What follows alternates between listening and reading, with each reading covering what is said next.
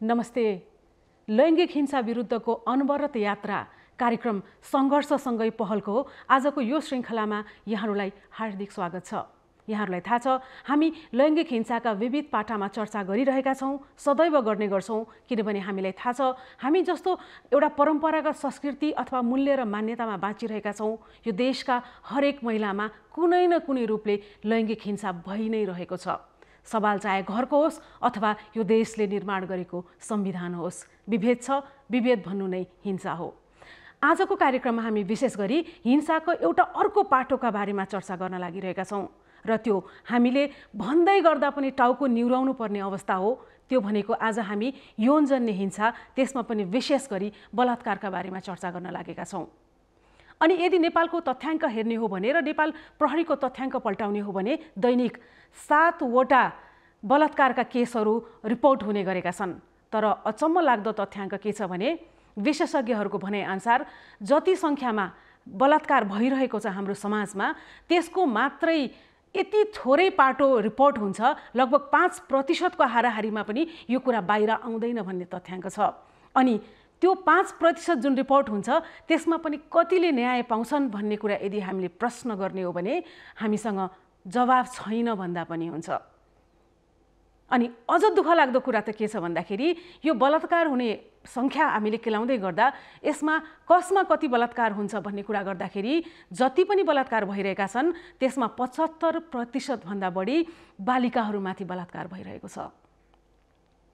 यी तथ्याङ्कहरू भन्दा हामीलाई अत्यन्तै दुःख लागेको छ। तर पनि यो विषय किन बाहिर ल्याउनु परेको छ भन्दा यसमा राज्यको ध्यानाकर्षण जरुरी छ अनि तपाईँ हामी हरेकको संवेदनशीलता पनि एकदमै टड्कारको रूपमा यो विषयको खाँचो भएको छ। र आजको कार्यक्रममा हामी विशेष गरी बलात्कारको वस्तुस्थितिका बारेमा त चर्चा गर्छौँ, तर यो समस्या समाधानको निम्ति भएको महत्त्वपूर्ण प्रयासलाई पनि बाहिर ल्याउने कोसिस गर्नेछौँ। र त्यो विशेष व्यक्तित्वसँगको कुराकानी हामी एकैछिनमा गर्नेछौँ। त्योभन्दा अगाडि हामी एउटा यस्तो व्यक्तित्वको आवाज सुन्नेछौँ जसले यो अत्यन्तै अप्ठ्यारो अवस्थाले आफ्नो जीवनमा भोग्नुभयो, तर आज उहाँले जे गर्ने प्रयास गरिरहनु भएको छ त्यो तपाईँ हाम्रो निम्ति पनि एउटा उदाहरण बन्न सक्छ, प्रेरणा बन्न सक्छ। सुनौ एकैछिन यो विशेष कुराकानी। तपाईलाई यस्तो पात्रको रूपमा आज हामीले पाइरहेछौँ जो एउटा सशक्त छ, हैन, अध्ययन गरिरहेछ र आफ्नो भविष्यप्रति एकदमै लगनशील भएर तपाईँ अगाडि बढिराख्नु भएको छ। हजुर। तर 6 वर्ष अगाडिको यहाँको विगत एकदमै कहाली लाग्दो थियो, होइन? हजुर। के भन्न चाहनुहुन्छ हामीलाई? हजुर, म आफ्नो कहानी, आफ्नो घटना हजुर सामु चाहिँ भन्न चाहन्छु। म 14 वर्षको हुँदाखेरि मेरो जन्मथलो भनेको चाहिँ सुदूरपश्चिम। त्यहाँ चाहिँ महिनावारी हुँदाखेरि घरमा राख्ने चलन छैन, अहिले पनि छ त्यो चलन। म पहिलोचोटि हुँदाखेरि 14 वर्षको थिएँ, पहिलोचोटि भएको थिएँ र मेरो परिवारले मलाई छाउगोठमा राखिदिनु भएको थियो। त्यतिखेर म 10 क्लासमा पढ्थेँ। छाउगोठमा बस्दाखेरि म राति सुतिरहेको बेला तीनजना व्यक्तिले एकले आँखा, एकले मुख र एकले मलाई समातेर चाहिँ नजिकै रहेको स्कुल, बन्दै गरेको स्कुलमा लगेर सामूहिक बलात्कार गर्नुभयो। सामूहिक बलात्कार गरिसकेपछि तिनीहरूको मनसाय चाहिँ मलाई मार्ने नै थियो। त्यही भएर चाहिँ उहाँहरूले मलाई 3 तले माथिबाट चाहिँ फाल्नुभयो। फालिसकेपछि म एकदम कसरी बाँच्ने भन्नेमा एकदम सङ्घर्ष गरिरहेको थिएँ। तिनीहरूले चाहिँ मलाई मर्यो भनेर ठानेको थियो, तर त्यो नभइकन मेरो ढुकढुकी बाँकी नै थियो।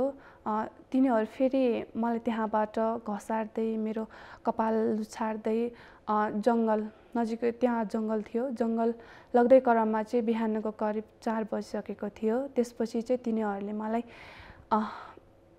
त्यहाँ एउटा खम्बा थियो, खम्बामा चाहिँ मलाई नेकेड अवस्थामा चाहिँ मेरो आँखा, मुख र मेरो फाँसी लगाएको अवस्थामा चाहिँ त्यहाँ झुन्डाएर तिनीहरू त्यहाँबाट फरार भए। त्यसपछि चाहिँ बिहान पानी हाल्ने मान्छेले, स्कुलमा पानी हाल्ने मान्छेले चाहिँ मलाई देख्नुभयो। देखिसकेपछि चाहिँ मलाई उहाँले चाहिँ पुलिसलाई खबर गरिसकेपछि चाहिँ नेपाल पुलिसले चाहिँ मलाई उद्धार गरेर हस्पिटल लग्नुभयो। हस्पिटलमा करिब म 6 महिना बसिसकेपछि चाहिँ मेरो हेल्थ हल्का राम्रो भयो। त्यसपछि चाहिँ सुन्न गाह्रो हुने कुरा तपाईँ भन्दै हुनुहुन्छ, होइन?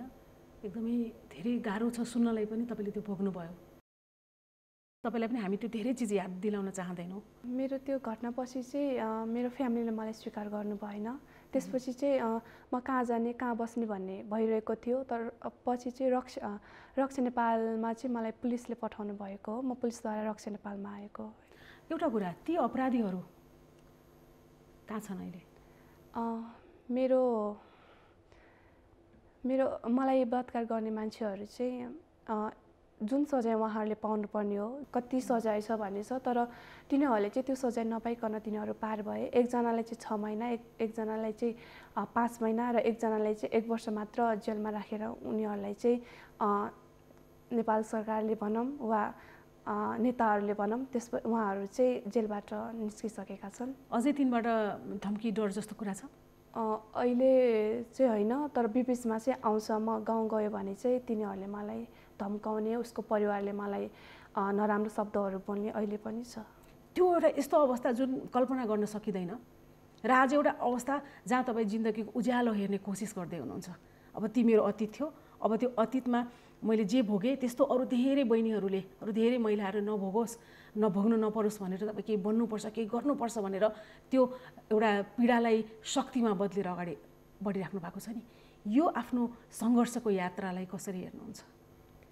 म चाहिँ सङ्घर्षको यात्रा हेर्नुपर्दा चाहिँ जब मलाई घटना भयो त्यतिखेर चाहिँ त्यो घटनाबाट कसरी पार हुने भन्ने सङ्घर्षमा एकदम जुटेको थिएँ। आफ्नो परिवारलाई, आफ्नो फ्यामिलीलाई, समाजलाई, सबैलाई एक ठाउँमा राखेर हेर्नुपर्दा चाहिँ म एकदम गाह्रो थियो। परिवारले स्वीकार गरेन भन्नु? हजुर, यो त धेरै चेलीहरूले भोगेको यथार्थ हो। हजुर, त्यो चाहिँ मेरो कसरी बाँच्ने भन्ने सङ्घर्ष थियो भने अहिले चाहिँ म जस्ता कैयौँ छोरीहरू, कैयौँ बहिनीहरू, कैयौँ दिदीबहिनीहरू यस्तो घटनामा झिलिरहनु भएको छ। उहाँहरूको लागि एउटा पहलको व्यक्तित्व बन्न सकु भन्ने सङ्घर्षमा जुटेकी छु अहिले चाहिँ। मेरो भविष्यको लक्ष्य भनेको चाहिँ नेपालको टप मन्त्री बनिकन पोलिसी चेन्ज गर्ने नै हो मेरो लक्ष्य। अहिले धेरैले तपाईँलाई हेरिराख्नु भएको छ, के भन्न चाहनुहुन्छ? म जब बलात्कार हुँदाखेरि ममा के भयो मलाई थाहा थिएन। जब रक्षा नेपाल आए, एउटा सशक्त मान्छे बनाउनुको लागि उसको पछाडि चाहिँ एकदम सशक्त नारी चाहिँ हुनुपर्दो रहेछ। मेरो जीवनमा मेनका आमा हुनुहुन्छ, उहाँको कारणले म आज यो स्थानमा छु। यसको श्रेय चाहिँ मेरो आमालाई जान्छ। हामीलाई सुन्न पनि गाह्रो भयो यी भावनाहरू अथवा यी शब्दहरू, तर आज धेरै नेपाली चेलीहरूले यो वास्तविकतालाई आफ्नो जीवनमा भोगेका छन्। यसरी भोगेका छन् कि ती निशब्द छन् भन्दा पनि हुन्छ। अनि राज्यले तिनलाई न्याय दिने सवालमा ठुलो प्रश्न लाउने ठाउँ छ। धेरै शब्द हामी खर्च नगरौँ, किनभने तपाईँ हामी सबैले जो संवेदनशील छ त्यसले यो कुरा बुझ्दै पनि आएको छ। तर यहीँनिर आज हामी एउटा यस्तो सङ्घर्ष प्रस्तुत गर्दैछौँ जुन सङ्घर्ष सुन्दै गर्दा तपाईँ हामी मध्ये कतिलाई यो चलचित्रको कथा जस्तो लाग्न सक्छ। एउटा विकट गाउँबाट खाली हात काठमाडौँको सडकमा आउनुभएको एउटा व्यक्तित्व, जति बेला उहाँ आफै किशोरी हुनुहुन्थ्यो, उहाँले त्यो सडकमा हिँड्दै गर्दा जीवन भोगाइको क्रममा न त एउटा टेक्ने धरातल थियो, न समात्ने एउटा कुनै पनि किसिमको बैशाखी थियो। त्यो अवस्थामा उहाँले जीवनमा जे भोग्नुभयो त्यो भोगाइलाई उहाँले यसरी परिवर्तन गर्नुभयो कि एउटा सानो उमेरमा नै सङ्गठित रूपमा उहाँ यसरी अगाडि बढ्न सफल हुनुभयो कि आज उहाँ जुन ठाउँमा उभिरहनु भएको छ त्यो आफैमा अचम्म लाग्दो छ। भनिहाले चलचित्रको कथा जस्तो छ। 2 दशक अगाडिको मैले कुरा उठान गरेँ र आज रक्षा नेपाल भन्ने एउटा यस्तो संस्था छ र त्यसलाई नेतृत्व दिने एउटा व्यक्तित्व मेनुका थापा, तपाईँ हामी धेरैको निम्ति परिचित व्यक्तित्व पनि हो। यो नाम अथवा यो कुरा यहीँ सकिँदैन। एउटा मात्रै मैले वाक्यांश यहाँ जोड्न चाहे। यो 20 वर्षको अवधिमा लगभग 9000 भन्दा पनि बढी बालिका र महिलाहरूको जीवनमा उहाँको प्रयासले परिवर्तन ल्याइसकेको छ। आज हामी बलात्कार जस्तो जघन्य अपराधका वास्तविकताका बारेमा पनि कुरा गर्नेछौँ भने यो जुन परिवर्तनको मैले कुरा गरेँ त्यो परिवर्तन कसरी सम्भव छ भन्ने विषयमा पनि हामी प्रेरणा लिने कोसिस गर्नेछौँ। अब हामी आजको हाम्रो व्यक्तित्वलाई यो कार्यक्रममा स्वागत गर्न चाहन्छौँ। मिनुकाजी, यहाँलाई कार्यक्रममा हार्दिक स्वागत छ। धेरै धेरै धन्यवाद। सबैभन्दा पहिला त तपाईँले यो स्टुडियोमा हामीले कुराकानी गर्न पाउँदै गर्दा हामीमा पनि एउटा शक्तिको सञ्चार भएको छ। मैले नि धेरै वर्ष पहिलादेखि आउन खोजेको यो ठाउँ बल्ल आज आउन पाएँ होइन।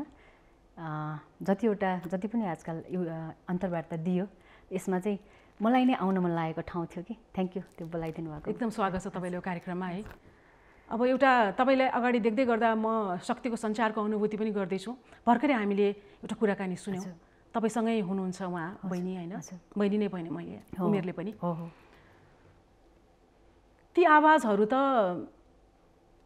तपाईँले 20 वर्षदेखि कति सुन्नुभयो होइन हजुर हजुर ती आवाजहरू ती चित्कारहरू रगतमा डुबेका शरीरहरू सानो सानो जस्तै उहाँ बहिनी 16 वर्षको मामले भेटेको 6 वर्षदेखिको 5 वर्ष 4 वर्षदेखिको नानीहरू हाम्रोमा हुनुहुन्छ होइन त्यस्तो व्यक्तिहरूले बलात्कारको पीडा खेपेर त्यो मरी भनेर फालेको बच्चा फेरि बाँचेर हामीलाई नै आएर बलात्कार भनेको के हो भनेर सोध्नुहुन्छ जो चाहिँ बलात्कारको पीडाबाट आउनु भएको छ किनकि उहाँलाई चाहिँ अदालतमा बलात्कृत छोरी भनेर पेश गरेको छ नि त जो बलात्कारको शिकार भयो उसैलाई थाहा छैन बलात्कार भनेको भनेपछि त्यस्तो नानीहरू हेरेको हजुर जस्तो सुरुमै हामीले एउटा तथ्याङ्क भन्यौँ नि जति पनि बलात्कार हुन्छ त्यसमा 75% त बालिका देखिन्छन् भनेको होइन यो तथ्याङ्क सही हो एकदम अझै यो त अझै बढी होला अझै बढी छ कतिपय घरमा लुकाइन्छ होइन त्यो हामीले अब यत्रो 20 वर्ष काम गर्दा देखिहाल्यौँ प्रायःसो मान्छे घरमै लुकाउने घरको कुरा हो भन्ने अझै पनि बलात्कारलाई जघन्य अपराध हो भनेर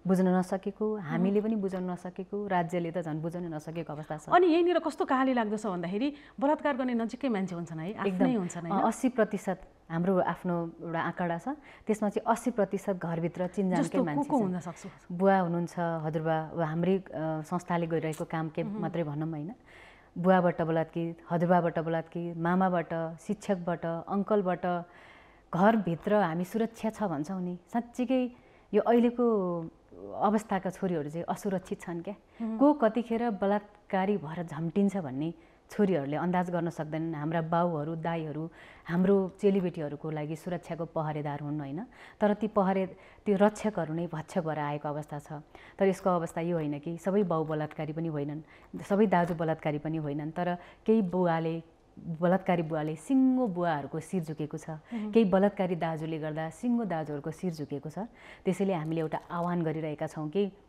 बलात्कार भनेको महिलाको समस्या होइन पुरुषको समस्या हो किनकि पुरुष नेपाली जुन अहिले 21औं शताब्दीका पुरुषको मुखमा पोतिएको यस्तो दाग कालो दाग हो जुन पुरुषले नै हटाउनु उसको मुखमा पोतिएको छ अब म बलात्कारी होइन भनेर बस्न मिलेन त्यो दाग मेटाउन आफैले पहल गर्नुपर्छ नभए अरूको पहलले त्यो दाग मेटिनेवाला छैन यहीँनिर मेनुकाजी जस्तो अब यो 20 वर्षको सङ्घर्षमा 20 वर्षको तपाईँको यो लगभग 2 दशकको जुन यात्रा छ नि त्यो यात्रामा तपाईँले लगभग 9000 महिलाहरूको जीवनमा स्पर्श गर्नुभयो म स्पर्श भन्न रुचाउँछु होइन भन्दाखेरि स्पर्श भनेको एउटा उज्यालो स्पर्श तपाईँले गर्नुभयो र मैले तपाईँको विगतको बारेमा पनि अध्ययन गरेको थिएँ तपाईँ त खाली खुट्टा एक किसिमले खाली हात होइन एकदम आमा बुवा कोही नभएको अवस्था होइन बाल्यकालदेखि नै एउटा अवहेलना सहेर काठमाडौँको गल्ली गल्लीमा काम देऊ भनेर माग्न आएको मान्छे हो नि तपाईँ हजुर एकदमै कार्यक्रमको नामै सङ्घर्ष छ मैले चाहिँ गर्वदेखि सङ्घर्ष गरेको हो होइन अब अलिकति त्यहाँ भन्नुपर्दाखेरि हामी गर्भबाट सुरु हुन्छौँ नि होइन अझ बुवाको शुक्रकिटबाट सुरु हुन्छ एउटा जीवन आमाको गर्भमा गएर 9 महिना पालिन्छ त्यसपछि धरतीले पाल्छन् आमा बुवा त सहारा मात्रै हुन्छन् सबैको सहयोग हुन्छ होइन भनेपछि म 1 महिनाको गर्भमा हुँदा बुवा बित्नु भएको थियो म ठ्याक्कै त्यसको आरोप पनि तपाईलाई लाग्यो अब त्यो आरोप पनि मलाई आएको थियो त्यसपछि आमा मानसिक र शारीरिक रूपमा एकदम विक्षिप्त हुनुहुन्थ्यो जब मेरो आमा चाहिँ 35 वर्षको हुनुहुन्थ्यो अरे हैन 35 वर्षको एउटा महिला गर्भ बढ्दै जान्छ उले सेतो पहिरन लगाएको हुन्छ गाउँभरिको मान्छेले कोसँग सुत्दिस त्यसपछि उहाँले मानसिक सन्तुलन गुमाउनुहुन्छ अनि त्यो उहाँलाई साथ दिने कोही हुँदैन किनकि सबैजना चाहिँ बलेको आगो ताप्ने समाज हो उहाँलाई माया छ त्यो महिलालाई माया गर्नुपर्छ करुणा गर्नुपर्छ भन्ने त छ तर कसैको अगाडि बोल्न सक्दैनन् के त्यसपछि जब म जन्मिन्छु जन्मेपछि नै त्यहाँनेरि त्यो म मेरै बुवाको सन्तान हो भनेर पनि आमाले धेरैचोटि परीक्षा दिनु परेको छ हैन अनुहार मेरो ठ्याक्कै बुवासँग मिल्छ संयोगले पनि आमाले त्यो गर्न पर्यो तैपनि अब आमाले मलाई जब मैले थाहा पाउने भए मेरो आमाले के भन्नुहुन्थ्यो भने मेरो आमा अशिक्षित थिइन् अनपढ थिइन् गँवार थिइन् होला तर शिक्षाले मात्रै छोरीहरुमा भर छ एक खालको शक्ति भन्ने थाहा थियो त्यसले गर्दा सरकारी स्कुलमा हामीलाई मलाई पठाउनु भएको थियो, कसैले पढ्नु भएको छैन, मैले मात्रै पढेको हो। मलाई त्यो बेलामा सरकारी स्कुलमा पनि फी तिर्नु पर्थ्यो होइन, अब अहिले चाहिँ निःशुल्क छ नि, त्यो बेलामा त्यहाँ हाम्रो पालामा त पैसा दिनु पर्थ्यो। अनि त्यो बिहान बेलुका ठुल्ठुला धनीहरूको घरमा मजदुरी गर्न जाने दिदीहरू, उनीहरूले दिएको त्यहाँ खेत रोप्न जाँदा, धान काट्न जाँदाखेरि पाएको खाजा, दिदीहरू आमाहरू पटुक्का कसेर बस्ने, पानी खाएर पानी बमिट गर्ने, तर त्यहाँ दिएको खाजा चाहिँ मेरो बिहान बेलुकाको छाक टार्ने, मलाई स्कुलमा टिफिन पठाउने गर्नुहुन्थ्यो। त्यसले गर्दाखेरि चाहिँ मलाई बच्चै थिएँ एकदम धेरै सङ्घर्ष, आमाको सङ्घर्ष, दिदीको सङ्घर्ष, र अर्को एउटा मान्छेलाई, एउटा बच्चालाई, चाहे छोरा होस् छोरी होस्, यो समाजमा लायक बनाउनको लागि एउटा आमाले कति पौठे जोरी खेल्नुपर्छ भन्ने सङ्घर्ष मैले बच्चैदेखि देख्न पाएँ। अनि तपाईँ काठमाडौँ आउँदै गर्दाखेरि तपाईँको उमेर कति थियो? म 15 ठ्याक्कै एसएलसी दिएको थिएँ, 15-16 थियो। किशोर अवस्थामा? हजुर, किशोर अवस्थामा। अनि त्यो बेलामा के थियो भने आमा ठ्याक्कै एकदमै अन्तिम अवस्थामा हुनुहुन्थ्यो, अनि आमालाई औषधि जुटाउन भनेर आएको थिएँ, किनकि बुवाको माया नपाए नि आमा चाहिँ सधैँ भइरहोस् भन्ने चाहना थियो होइन। अनि आमा एकदमै थलिनु भएको थियो, थलेपछि चाहिँ चारैतिर आफन्त थिए, अनि आमाले आफन्तको घर पठाउनु भएको थियो। खास चाहिँ सबैजना झन्डावाला गाडीमा हिँड्ने, पजेरो, त्यो बेला पजेरो भन्ने गाडी थियो, प्राडो पजेरो, त्यो चढेर हिँड्थे मेरो आफन्तहरू। तर आमाले त्यसको घर जाऊ भनेको थियो, तर त्यो घरले जुन दिन म त्यसको घर गएँ, अनि उसले चाहिँ ठ्याक्कै उसको दैलोमा मेरो पाइलो पर्नु, उसले त ग्रिल ढोका लाएर हिँडेको मलाई आज जस्तो लाग्छ। अनि ठुक्क गरेर थुकेर अलक्षिना बाउ टोक्कै मेरो घर आई, भोलि मेरो घरमा चाहिँ ठुलो पूजा छ, छोराको बिहा छ भन्नुभएको थियो कि।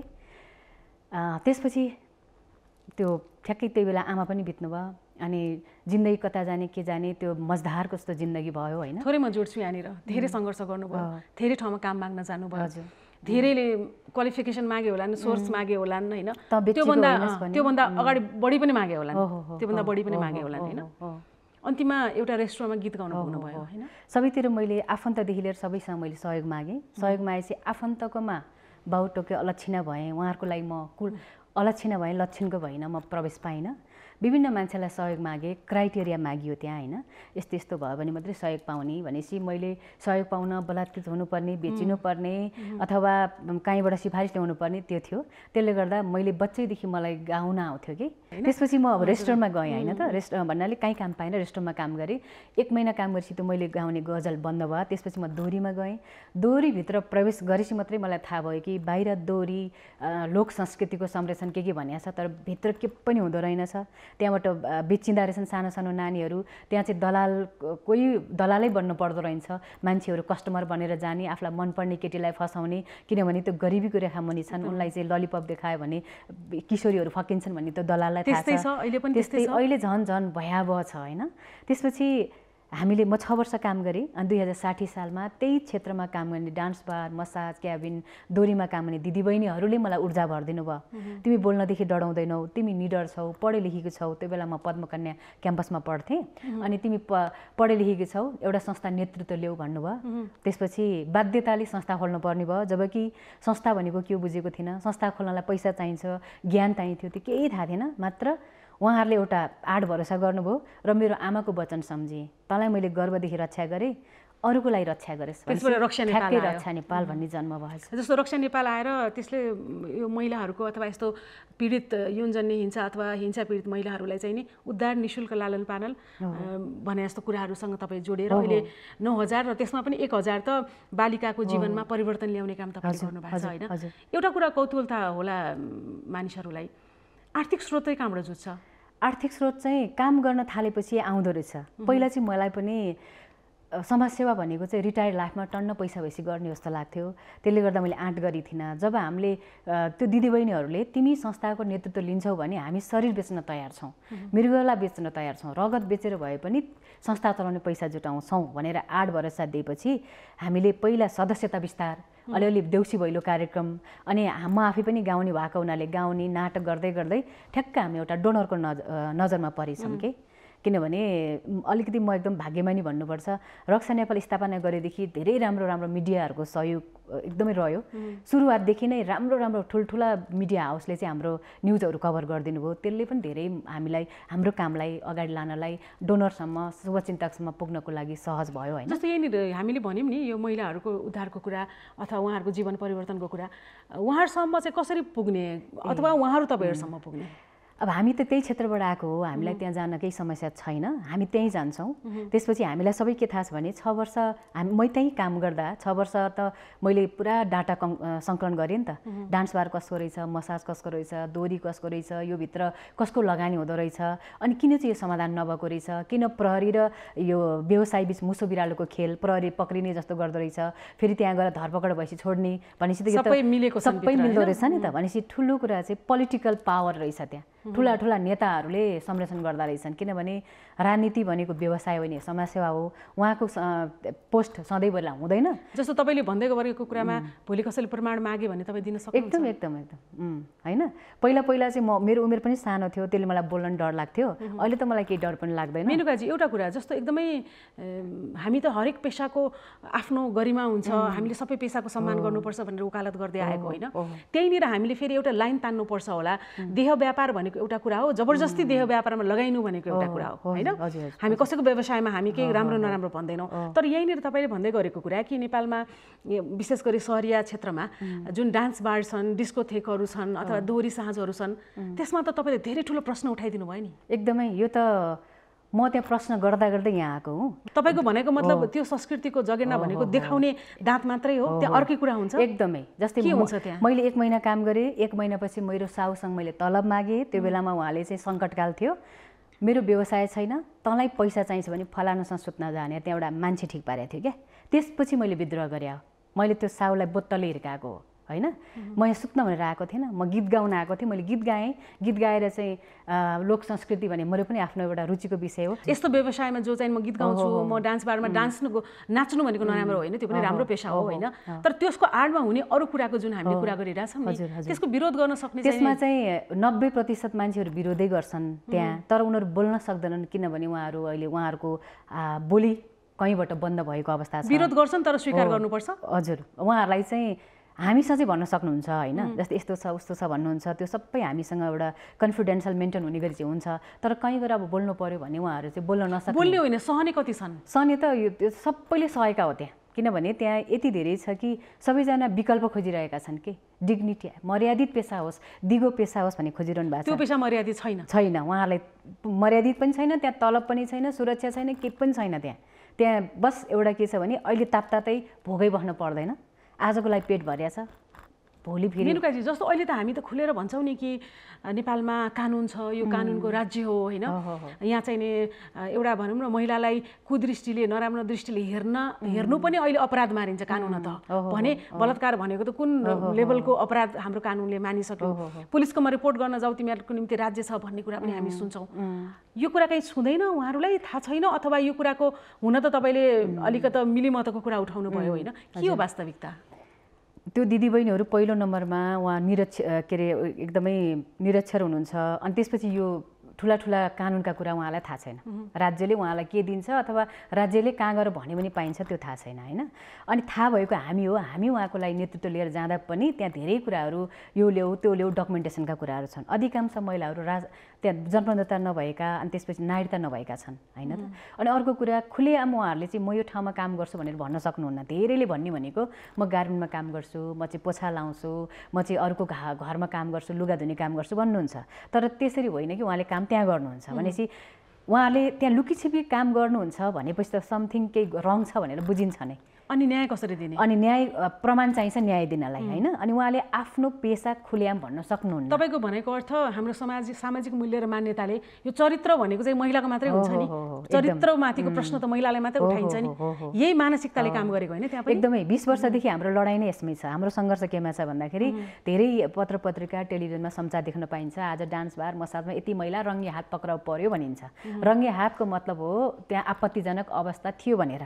तर रङ्गे हात पक्राउ पर्दा महिलालाई मात्र पक्राउ गर्छ, पुरुषलाई पक्राउ गर्दैन, सञ्चालकलाई पक्राउ गर्दैन। अनि त्यसमा चाहिँ सधैँ त्यो कसरी रङ्गे हात भयो कि तिनीहरूलाई निर्दोष भनेर सही सलामत सम्मान गर्नु पर्यो। दोषी हो भने त त्यहाँ जाने कस्टमर चाहिँ दोषी होइन। जबकि बाहिर 50 रुपियाँमा पाउने एउटा जुस 400 रुपियाँ तिरेर जाने आँट हैसियत भएको भनेको कुन वर्ग हो?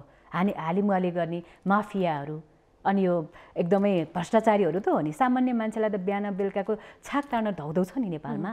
तपाईँको भनेको अर्थ नचाहेर गरिने त हरेक कुरा त बलात्कार हो नि। हो एकदमै, हजुर। यो त बलात्कार भइरहेछ, बलात्कार भइरहेको छ र बलात्कारीहरू भनेको उच्च ओहदाकै मान्छे हुन् र उनीहरूले चाहिँ ती महिलाहरू छोरीहरूलाई शक्ति संरचना हो नि यो त, होइन? किनभने हिंसा भनेको त शक्तिमा भएकोले गर्छ, शक्तिबिनले त गर्नै सक्दैन। अनि यही मेनुकाजी जस्तो यदि कुनै महिलाले आँट गरेर रिपोर्ट गर्नुहुन्छ पुलिसमा, प्रहरीको समक्ष गएर यसको रिपोर्ट गर्नुहुन्छ, जस्तो हामीले भन्यौँ नि जति समस्या छ, जति बलात्कार हुन्छ त्यसको त 5% पनि रिपोर्ट हुँदैन र कसैले साहस गरेर जानुभयो भने प्रहरीको भूमिका कस्तो पाउनु भएको छ? प्रहरीको पहिलाको भन्दा चाहिँ अहिले अलिअलि सन्तोषजनक छ, तर 100% हुनुपर्ने त्यो छैन। त्यो महिला आउनुभन्दा पहिल्यै त्यो मान्छेलाई फोन गरिसक्छ क्या प्रहरीले, त्यो आइरहे थिए यहाँ, कुन हिसाबले कुरा गरिदिउँ, अब कता यो मुद्दा कता लैदिउँ, कुन ढङ्गबाट मोडिदिउँ, त्यो भन्छन् धेरै जस्तो।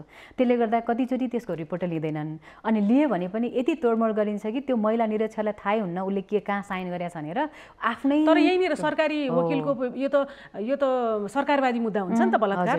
यहीँनिर त सरकारी पक्षको वकिलले त त्यो लिखत त हेर्नुपर्छ होला नि। हेर्नुपर्छ पनि, तर उहाँहरूको चाहिँ अब हामी एकजना छौँ, धेरै सङ्ख्या आउँछ, त्यो हेर्ने पनि भ्याइँदैन रे, होइन? जस्तै हामीले नै कतिचोटि बलात्कारी छुटिसकेर हामीलाई आएर धम्काउँदा पछि मात्रै हामीले थाहा पाउँछौँ क्या। पीडितले त थाहा पाउनु पऱ्यो नि उसको मुद्दा कहाँ पुगिरहेछ भनेर, पीडितलाई थाहै दिँदैन, होइन?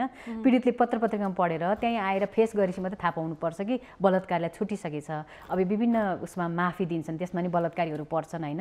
जुन चाहिँ जघन्य अपराध भनेको छ त्यस्तो मान्छेलाई माफी दिने भनेपछि त हाम्रो राज्य संयन्त्र टपदेखि नै संविधानमा चाहिँ उहाँले धेरै राम्रो राम्रो कुरा लेख्नु भएको छ, तर उनीहरूको जुन चाहिँ एउटा सङ्कीर्ण सोच छ नि त्यो बाध्यबाट उहाँले कलम चलाउनु भयो, महिला हक अधिकार, महिला सुरक्षा भनेर, तर भित्री हृदयमा उहाँहरू सुरक्षा चाहनुहुन्न क्या। जस्तो यहीँनिर एउटा कुरा नि कस्तो भन्दाखेरि यो हाम्रो समाजमा महिलामाथि लैङ्गिक हिंसा त हरेक महिलाले भोगेका छन्, होइन? त्यहीँनिर बलात्कार भन्ने हो भने पनि यस्तो जघन्य अपराध हो जसको हामीले शब्दमा भन्न सक्दैनौँ। तर यति हुँदाहुँदै पनि यो जुन बलात्कार सम्बन्धी मुद्दाहरू जति पनि बाहिर आउँछन् त्यो प्रति यो समाज अलिकता संवेदनाहीन हुँदै गएको हो कि संवेदना कम भएको कि पछिल्लो दिनहरूमा जसरी विभिन्न कहलिएका बुद्धिजीवीहरू, सञ्चारको भूमिका, सामाजिक सञ्जालको भूमिकाले बलात्कारको मुद्दालाई जसरी यसलाई लिइरहेको छ नि, त्यसमा तपाईँको के विचार छ भन्नुहोस् त? बलात्कार भनेको जघन्य अपराध हो भनेर हामीले बुझ्नै सकेनौँ, होइन? यो विषयमा पीडै महसुस गर्न सकेनौँ कि जसलाई परेछ त्यसले बाहेक अरूले त्यो पीडा महसुसै गरेन। एउटा त्यो अर्को कुरा परेपछि पनि मान्छे नचेत्ने पनि हुन्छ, होइन? त्यसपछि चाहिँ यो राज्य संयन्त्र, हामी सबैजना, राज्य भनेको त हामी समाज हौ नि, हामी आफै पनि त्यसमा चाहिँ संरक्षण गर्नेतिरै लाग्दो रहेछौँ कि बलात्कारमा आरोप भएपछि सबभन्दा पहिला बचाउन जाने आमाहरू, दिदीहरू, श्रीमतीहरू हुन्छन् क्या, उसको लागि पैरवी गर्ने भनेपछि सबभन्दा पहिला ती आमा जो चाहिँ अनुसन्धान गर्न दिए त हुन्छ नि त, अनुसन्धान गर्न दिनु, राम्रोसँग अनुसन्धान गर्छ प्रहरीले, भोलि निर्दोष रहेछ भने त ससम्मान उसको चाहिँ रिहाई भइहाल्छ नि। तर पहिले गएर धरपकड गर्ने, त्यसपछि अब अहिले त भिडले चाहिँ दोषी र निर्दोष करार गर्ने एउटा अर्कै प्रथा बसेको छ, होइन? अनि भिडहरूको पछि लाग्ने र भिडसँग न्यायालय पनि झुक्ने अवस्था छ। जस्तो एउटा कुरा नि अलिकता हामीलाई दुःखका साथ अचम्म पनि लाग्छ कि कुनै पनि अपराधमा कोही व्यक्ति आरोपित हुन्छ भने जबसम्म मुद्दाको छिनोफानो हुँदैन तबसम्म ऊ सार्वजनिक जीवनबाट अलग हुनुपर्छ, एउटा सामान्य न्यायको सिद्धान्त हो, होइन? तर पछिल्लो दिनमा हाम्रो देशमा के पनि देखियो भन्दाखेरि आरोपित व्यक्तिहरूलाई नै खुलेआम एक किसिमको भनौँ न छुट जस्तो, अनि एउटा जमातले नै तपाईँले भन्नुभयो नि भिडले न्याय दिने जस्तो कुराहरू पनि देखिरहेछ नि। यसले गर्दाखेरि त अब एउटा भनौँ न 46 सालपछि जसरी सङ्घ संस्थाहरूको उदय भयो, जसरी चेतनाको लहर फैलिएको थियो, जसरी एक किसिमले कानुनहरू संशोधन भएर लैङ्गिक समानताको पक्षमा कानुनहरू उभिएका थिए, होइन? हामी अलिकता बढी नै संवेदनशील हुँदै गइरहेका छौँ कि भन्ने उदाहरण पनि थियो।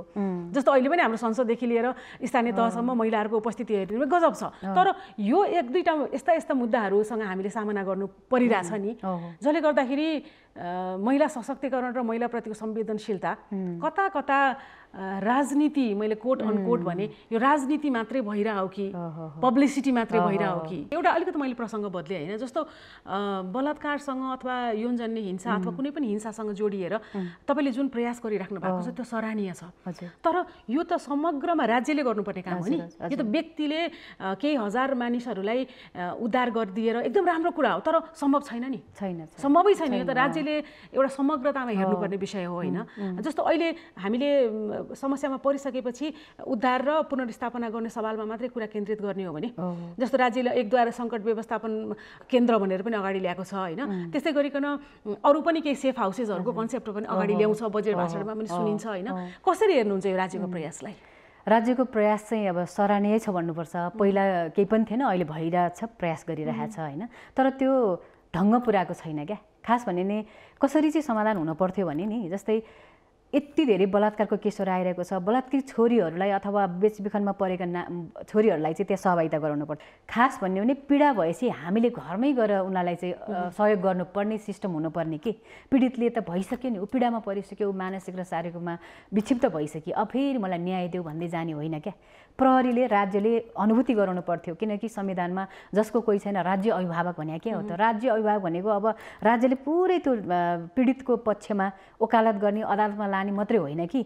उसको सिङ्गो जीवनको ठेक्का बोक्नु पर्थ्यो कि जिम्मा बोक्नु पर्थ्यो त्यो छैन त्यसको लागि चाहिँ आउनुपर्छ समयमा आउनुपर्छ यति दिनभित्रमा आउनुपर्छ यो डकुमेन्ट ल्याउनुपर्छ भनेपछि त पीडितले चाहिँ प्रमाण जुटाउँदै हिँड्नुपर्ने अवस्था छ नि त जबसम्म यो कुराको अन्त्य गरिँदैन यो पीडितहरू झन् थपिँदै जान्छन् अनि पीडकहरूको मनोबल बढ्दै जान्छ संविधानले चाहिँ सबसे राम्रो संविधान नेपालको हो महिला अधिकार भएको भन्छ होइन तर त्यो कार्यान्वयन पक्षमा हेर्ने भने एकदमै फ्रस्ट्रेट भइन्छ कि हामी पनि व्यवहारमा हेर्ने हो भने त पीडकहरूको मनोबल बढेकै अवस्था छ एकदमै पीडकहरू खुलेआम हिँडिरहेका हुन्छन् प्रहरीले फरार भनिरहेको हुन्छ प्रहरीको सूचीमा फरार हुन्छ सरकार प्रमुखहरूले उहाँहरूलाई भेट्नुहुन्छ हो अनि यस्तो भइसकेपछि जबसम्म त्यही भएर मैले भने नि सरकार प्रमुखहरू सबैले के बुझ्नु जरुरी छ भने बलात्कार भनेको मेरो अनुहारमा आरोपित भनेको आरोपित जबसम्म न्यायको फैसला हुँदैन जबसम्म फैसला हुँदैन आरोपितै हो नि जबसम्म त्यो आरोप आइसकेपछि उहाँलाई चाहिँ निष्पक्ष ढङ्गले छानबिन गर्न दिनुपर्ने प्रहरीलाई चाहिँ उहाँहरूले पावर लाउनेदेखि लिएर पीडितलाई धम्काउने त्यो होस्टाइल गराउने त्यो निर्बाध रूपमा चाहिँ ल तिम्रो लागि राज्य छ भनेर खोइ त कुनै पनि मुद्दा किनारामा लग्दैकै छैन नि त होइन हो त्यसले गर्दा भन्ने बेला त फास्ट ट्र्याक भनिन्छ उसलाई चाहिँ राहत दिन्छ अरे के भनिन्छ नि अनि कता कता एउटा यो हाम्रो गैर सरकारी संस्थाहरूलाई पनि के आरोप छ भन्दाखेरि जस्तो अपराध त भइरहेछ बलात्कार त भइरहेछ त यौनजन्य हिंसा त भइरहेछ तर हाम्रा सङ्घ संस्थाहरू चाहिँ कहिले बलात्कार होला र हामी उसलाई उद्धार गरौँला भने पर्खेर हेर्छन् पहिला रोक्ने काममा चाहिँ देखिएन झन् बढ्दो देखिन्छ तर उद्धार गरेर उहाँहरू चाहिँ नाम कमाउन चाहनुहुन्छ भन्ने आरोप पनि छ हो त्यो पनि आरोप हो हामीले पनि स्थापना कालदेखि नै त्यो पनि आरोप छ 40% हिस्सा ओगटेको महिला बालबालिका तथा किशोर किशोरी छन् 18 वर्ष मुनिका छन् नेपालको जनसङ्ख्याको भनेको 40% जनसङ्ख्या ओगटेको भनेको सानो सङ्ख्या होइन यो अबको 15 वर्ष 20 वर्षमा तिनीहरू हाँक्ने हो नि त यो देश त्यसले गर्दाखेरि बालबालिका किशोर किशोरीसँग काम गर्नु जरुरी छ त्यसैले अहिले हामीले स्थापना भएको 20 वर्ष भयो 20वटा जिल्लामा गाउँपालिका नगरपालिकामा किशोरी क्लब बाल क्लब मार्फत चाहिँ बालबालिकालाई किशोरीहरूलाई चाहिँ जागरुक बनाउँदै गएका छौँ र सबैभन्दा प्रमुख कुरा के छ भने गैर सरकारीलाई एउटा त्यो आरोप पनि छ अर्को फन्ड म्यानेजमेन्ट हामी आफैले गर्नुपर्छ राज्य स्तरबाट त्यो सहयोगहरू फन्डिङ सहयोग हुँदैन होइन जसको पाउँछ त्यसले मात्रै पाउने हो कि अथवा कता कता के यिनीहरूले आफै मिलेमतो गरेर भ्याउँछन् त्यो फन्ड पनि महिलाको नाममा बालबालिकाको नाममा जनजातिको नाममा भनेर कति धेरै वार्षिक बजेटहरू जान्छ नि त त्यो चाहिँ सही ढङ्गमा सही ठाउँमा पुग्दैन अनि म्यानेजमेन्ट पैसाको म्यानेजमेन्ट नै गर्ने छोरीहरूलाई अदालतसम्म लगेर चाहिँ न्याय दिलाउने पनि र प्रिभेन्सनको पनि काम गर्ने गर्दाखेरि त्यो समस्या भनेको चाहिँ समुद्र जत्रो छ यो किनभने यो समुद्र आजको आजै आएको होइन नि त यो समस्या त मेरो आमाको पालन थियो हजुरआमाको पालन थियो अहिले चाहिँ अर्कै ढङ्गबाट विस्फोट भइरहेछ होइन समस्या उहिले पनि थियो समुद्र जस्तो समस्या उहिले पनि थियो अहिले कति चेतनाले यो कुरा बाहिर आउँछ सशक्तिकरणले पनि बाहिर आइरहेछ होइन भन्दाखेरि अब त्यही पनि 5% को हाराहारी मात्रै बलात्कारका कुराहरू बाहिर आउँछ पुलिस समक्ष पुग्छन् हामी भनिरहेछौँ प्रहरी समक्ष त्यहीँनिर त्यो 5%लाई पनि 100% मान्ने हो भने कति प्रतिशतले न्याय पाउला नि त यो त 2% नै पाउँदैन भन्छ हैन 5%लाई 100% मान्ने हो भने पनि 2% पुग्दैन अनि कुन साहसले एक त मेरो चरित्रमाथि सवाल एक त मै नराम्रो हुने बेला तपाईले देख्नु भयो नि यहाँ अहिले त मिलिमतो गराउनेमा त राजनीतिक दलहरू नै संलग्न भएर नै प्रहरी समक्ष जानबाटै रोकेर आत्महत्या भएका कुराहरू पनि त आइराछ हो अब एकदमै पीडाको पराकाष्ठमा पुगिसकेर मर्न नसकेको, मर्न खोज्दा नि मर्न नसकेको, ओ म अब बाँचेँ, मैले बाँच्नुपर्छ, बाँच्दाखेरि चाहिँ मैले अब मेरो न्याय पाउनुपर्छ भने अटोमेटिक उसलाई साहस आउँछ नि। पीडाको पराकाष्ठमा पुगेर जस्तो तपाईँले धेरै अगाडि आँट आउँछ। धेरै महिलाहरू, धेरै किशोरीहरूसँग यस्तो अवस्थामा तपाईँले उहाँलाई नयाँ जीवन दिँदै गर्दाखेरि त त्यो ऊर्जा त फेरि सञ्चार भएको देख्नुहुन्छ नि।